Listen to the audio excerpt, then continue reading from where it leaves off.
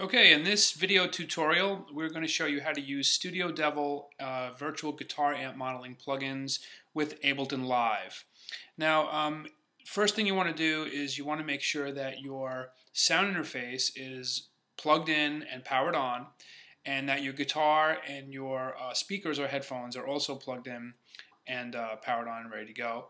And also not to forget to turn the volume knob on your guitar up. That's something that we sometimes forget, and then when we're troubleshooting and not knowing why a signal's not coming through, we may not realize that it's actually because the guitar is not turned up. So make sure you have all that set up before you begin. And then we're going to launch Ableton Live. So we have it on the dock, but if you don't, then you want to launch the Finder. You want to go to Applications folder.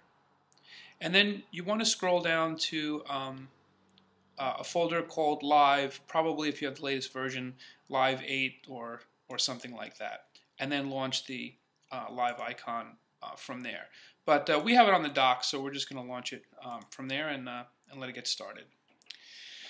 And here we are. We have Ableton Live coming up, and there it is. And it automatically begins with a fresh, brand new blank project. The first thing that we're going to do is we're going to go up here to Live Preferences, and we're going to make sure that we click on the Audio tab. That will allow us to make sure that we have the right hardware device set up. So you want to make sure that you're using a core audio driver, and as you can see, we don't really have the right interfaces set up by default, so we want to make sure that we choose the right interface. In this case, we have a Motu Traveler plugged in, and we want to use that. That's what we have our guitar and speaker set up with. So we're going to click on Motu Traveler for the input, and we also want to click on Motu Traveler for the output. Now in your case, you may have a different interface. You want to make sure that you select the right interface in these options. The sampling rate, it's good to use 44.1 for live because that's really the minimum that's really required, and it's also sufficient. So anything higher than that is just kind of a waste of CPU power. And then here's another thing you want to look into, which is the buffer size. You want to make sure that the buffer size is as small as possible. That'll keep your latency down. And as you can see, we have a latency of about 2 milliseconds, and that's very good. Anything 10 milliseconds or less is actually good enough for playing guitar live in front of your speakers. And that's pretty much it. So we're done with that. The other thing we want to do is we want to go down to the File Folders tab, click on that. And we want to make sure that we have Use Audio Units turned on. When Studio Devil plugins are installed on your system, on a Mac, it installs both audio units and VST. We don't really need to have the VST folders turned on in order to use Studio Devil, as long as we have the audio units folder turned on. You can always have them all on if you want, but that's up to you. At the very least, you need to have the audio units turned on. And then that's it. We'll just close that out. Now what we're going to do is we're going to make sure that we have signal coming in. So we're going to go right here to this record button. We're going to click on that and see if we get some signal. And that's good, we do. So you can see that when I pick on the guitar, I'm hearing the direct signal of the guitar coming through Ableton Live.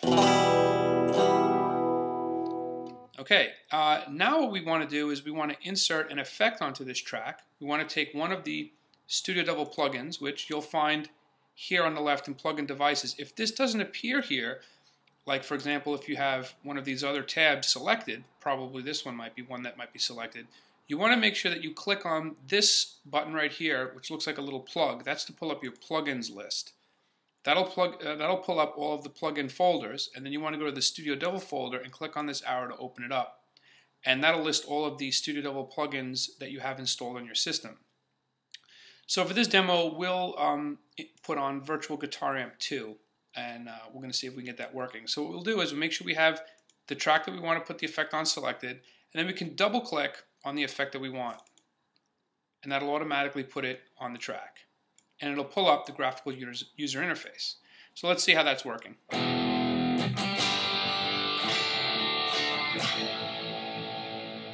Okay, so we can definitely hear that the effect is on.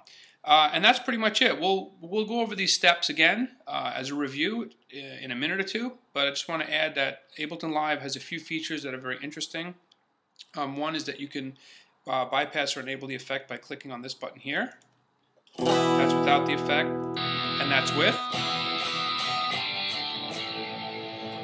You can also click on this arrow tab, which actually brings up all of the parameters of the effect and allows you to basically edit them with a slider, and you can see it both update on the graphical user interface. Here we're adjusting the bass control, and you can tuck that away again by clicking on the arrow again. You can also, if you close the editor by accident, or if you need screen space and you want to bring it back up, you can click on this small little wrench, which basically allows you to edit it again. And another nice feature is that you can assign 2 different parameters to this XY controller. Like, for example, I may want to control the bass frequencies with the X-axis and the treble frequencies with the Y-axis. And now when I move this little XY cursor around, you can see that it's actually controlling both knobs at the same time. It's nice when you want to try to find the right mix of 2 parameters without having to go back and forth between 2 controls. You can just do it all from one place. And that's it. That's how you use Studio Devil plugins with Ableton Live. So let's just review. What we did is we started a Ableton Live project. We made sure we went into the preferences. We made sure that the audio interface was selected. We made sure our latency was down below 10 milliseconds. We then went to the File Folder tab, and we made sure that we turned on Use Audio Units plugins if it isn't already turned on. We then hit this Record Enable button on the track, and then we double-clicked on the Studio Devil plugin to insert it on the track. And we got that by first clicking on this little plugin icon, pulling up the list, opening up the Studio Devil folder, and then double-clicking on it. Okay, great. So at this point, we can now close and we can save this project. And in this case, we're going to call it Studio Devil Ableton Live. And we can save that onto the desktop, so that the next time when we have to use Studio Devil with Ableton Live, we can just double click on this icon and we're ready to rock. I want to thank you for watching this video. That concludes our tutorial of using Studio Devil plugins with Ableton Live. I hope this helped answer your questions, and please remember to visit studiodevil.com to download the latest versions of our guitar amp modeling plugins. Thanks.